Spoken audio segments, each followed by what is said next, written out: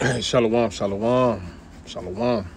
First and foremost, I want to give all praises, honor, and glory unto Yahweh, Bahashem Yahweh Shai, Bahashem Kodash, which is to say the only true name of the Heavenly Father, in the name of His Son, in the name of the Holy Spirit, in the ancient Hebrew tongue. I also want to give double honors to the elder apostles and bishops of Great Millstone who rule well, the top Bible teachers on the planet Earth today. And I also want to send out a hearty shalom to all the sincere brothers throughout the four corners of the earth that push the unadulterated truth of the Bible and risk their lives doing so in efforts of waking up the hopeful elect of the nation of Israel. And to the believers and the few sisters that watch, I say shalom to you as well. This is your brother Karab from the Great Millstone, Miami, coming back at you with another spiritual spiel. And as usual, nothing written down, just flowing through the spirit. And at best, we'll quote precepts. Okay. Now, just in wake of, entertaining a beloved elder, a couple weeks ago, and the Pesach service, and fellowshipping with the brothers, and seeing brothers in different camps abroad, in different chats, and one thing I noticed is that the spirit, the spirit of love and camaraderie and just charity and alms and being jovial, I see it ramping up, and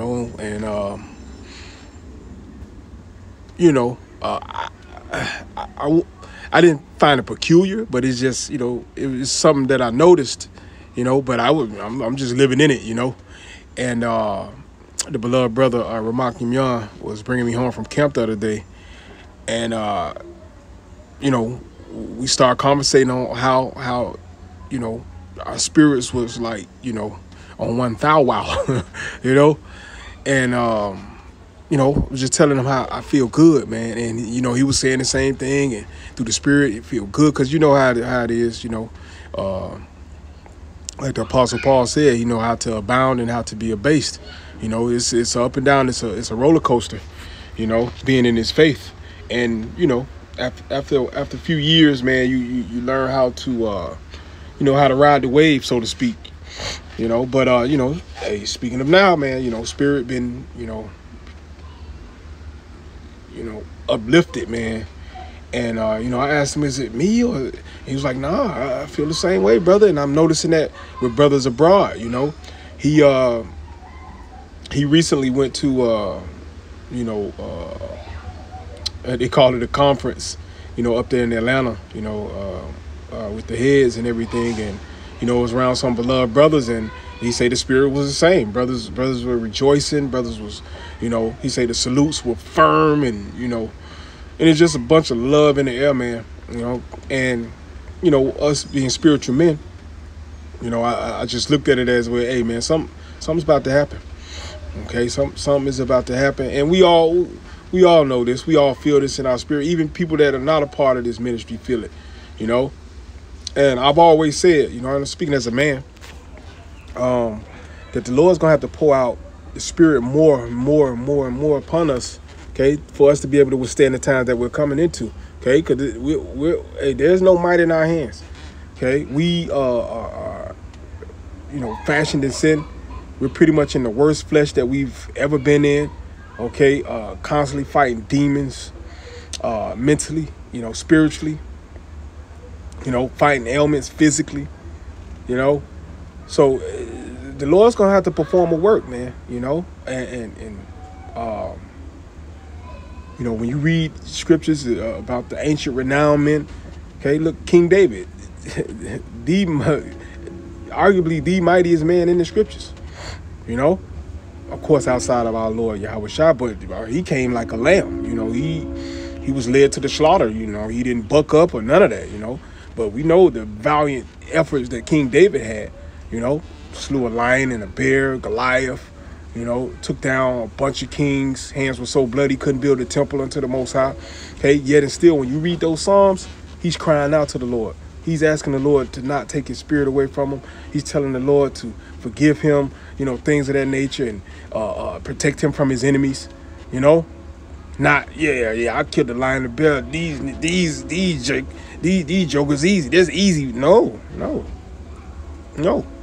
He stayed in a humble and contrite spirit, So how much more us, you know, in these times when Jake see a lion or a bear, man, Jake might pass out, man. You know, I'm just being honest, man. You know, but yeah, the Lord's gonna have to pour His Spirit out heavy for us, first and foremost, mentally, to be able to withstand what's coming. And speaking as a man, I feel it now. And the brother Ramak said the same thing. You know, I feel it now. I feel like, you know, I can take off flying, man. You know, and obviously, you know, hey, shit goes up and down because we were having that conversation Sunday, went to get a bite to eat, you know, and everybody got their food except me. I had to end up canceling my food, ended up waiting an hour and a half and then get a plate, you know. Pissed to the highest level of festivity. But, you know, I sucked it up and I said, you know, that's a part of the balance, you know. Hey, I still feel good through the Spirit, you know what I'm saying? And that's another test. The Lord, you know, when you get chastised, are you still going to say, Thawada Yahweh Shemel Shah, call Halayim La Yahweh Shemel Shah? Okay, and I've incorporated that in my walk, and you know, brothers should do the same. You know, if you aren't, you know, it really helps. It really helps, you know. But you know, going to the topic, man, the Lord is pouring His Spirit out, man. You know, I feel it. I see it. More than anything, I see it in brothers, okay? And not just in the camp I'm a part of. Brothers abroad in different camps, I'm seeing it. Brothers are rejoicing because the scriptures say what? Rejoice evermore. You see? And more importantly, brothers, we got to think big. You know how the saying in the world, expect the unexpected? Hell no. Expect the expected. The scriptures speak about the hopefully elect having an expected end. That's what the word hope means. Expect. Okay? We have an expected end. Why? Because the Most High declared the end from the beginning. Okay? And to put plainly, some people are going to be saved from the wrath of the Lamb, and some people are going to be destroyed by the wrath of the Lamb. Period, point blank. Okay? And Lord willing, our expected end is deliverance, is salvation. Okay? But we got to start manifesting it in our minds. Okay? Well, Salaki, you know, meditating upon those things in our mind. You know, like the beloved Bishop Lawyer always says, man, you know, be kingdom minded, you know, do you some videos talking about the kingdom. You see, yeah, we're prophets of doom and gloom. Yes, we are. Okay, and we're gonna bring it out. We're gonna prophesy against great kingdoms, small and great. Yeah, we're gonna do all that. Okay, but we also got to prophesy about what's promised to those of us that wait upon Yahweh Shem Yahushua. Okay, and think big. You know, we read about Meshach, Shadrach, and Abednego, Daniel, in the lion's den. Okay. Jeremiah, you know, who else? The Apostle Paul, you know, the 12, you know, the Book of Acts. We read about all these situations, scenarios that they were in, and the Lord delivered them out of them. You know, as the scriptures say, many are the afflictions of the righteous, but the Most High delivered them out of them all. Okay, that's got to be our mindset. Okay, and the Lord has been showing us that on a micro level.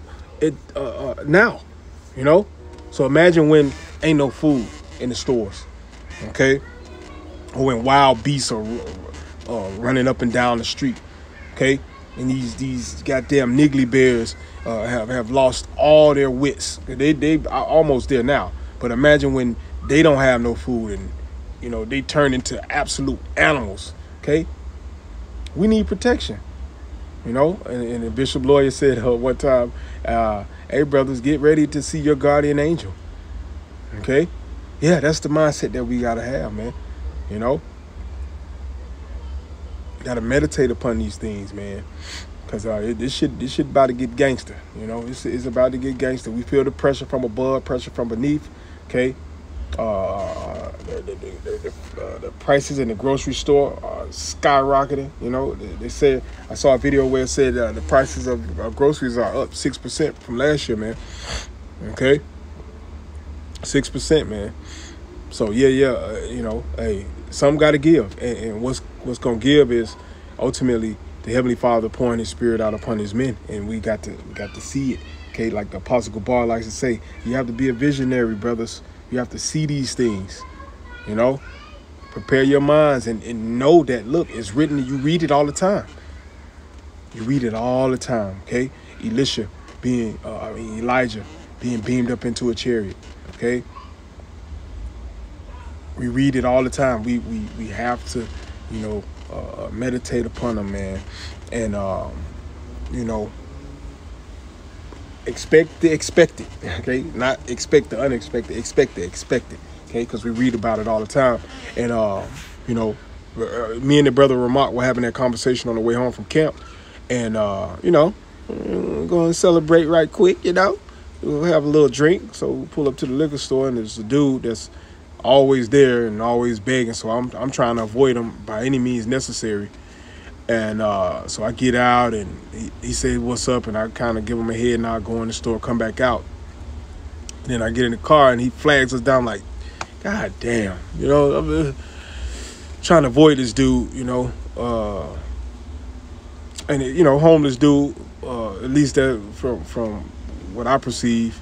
And he had a cart, you know, with all his belongings in it, and he had a cooler. And then he gestured to us, and we rolled the window down, and he was like, hey, I got some, y'all, let me show you all these fish I caught, man.